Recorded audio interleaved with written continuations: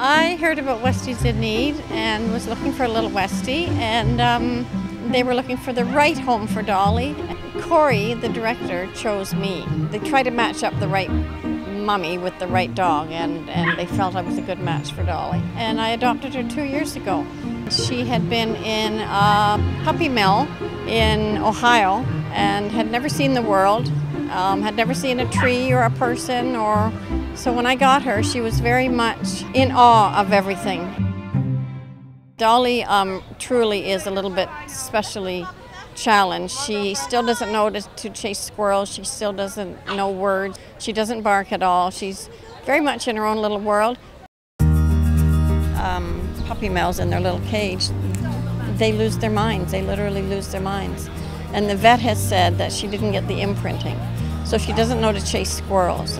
She's learned 2 words in 2 years. And she saw a bunny in the yard recently, and she was like, "Hi, what's your name? Do you want to play?" She doesn't know that she's supposed to chase them.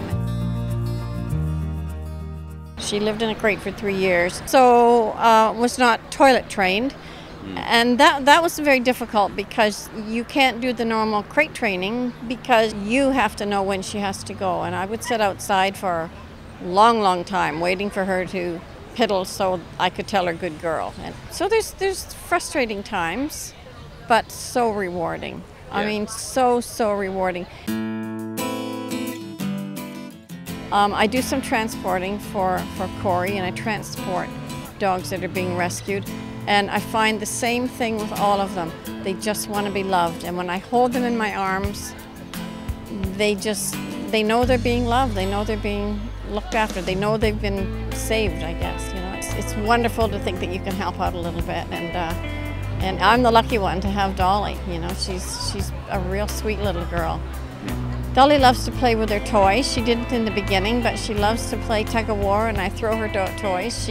She still doesn't know how to retrieve, but I do the retrieving and throw her toy for her again. But you can see the happiness come out in her. She loves other dogs. She loves to play. She has more confidence now. She's come a long way, long way. She's happy.